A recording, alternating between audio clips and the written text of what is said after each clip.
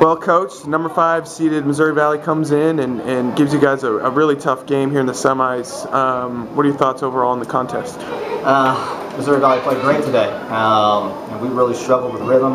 I think for 40 minutes, I'm not sure we ever played where we felt like we were really in sync completely. But we had a gutty performance against a good basketball team that was ready to play, that was fighting for their playoff lives and trying to make the national tournament. And it was a great environment, great atmosphere. We didn't have our best game tonight, but we found a way to win. And when you've been successful and you've been in situations like that, games are close late, and you have experienced success, you find ways to do things right in the last few minutes of games, and we were able to do that. We just found a way to make enough plays and get enough stops to beat a really good Missouri Valley team, and very, very proud, obviously, of what we accomplished today.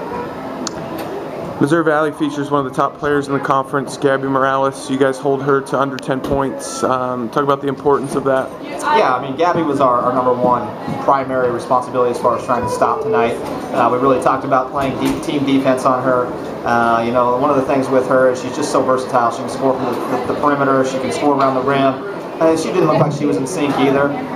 Macy gutted it out and played really, really hard. She's not feeling well today at all, and just has not been able to function at the level that she's capable of. Rashida gave us great minutes with great energy and really battled in there, being undersized. I thought we did a really good job of knowing where Gabby was at all times. They had some other kids step up and make plays and hit some big shots and hit threes that we weren't expecting, and they shot the ball better from the perimeter. They hit free throws for the most part throughout the game. They struggled late, but credit to them. They played really well. They played really poised for the most part of the game. Well, like I said, we just found enough plays at the end there to finish it off. I'm very proud of that. But yeah, great job defensively on her tonight.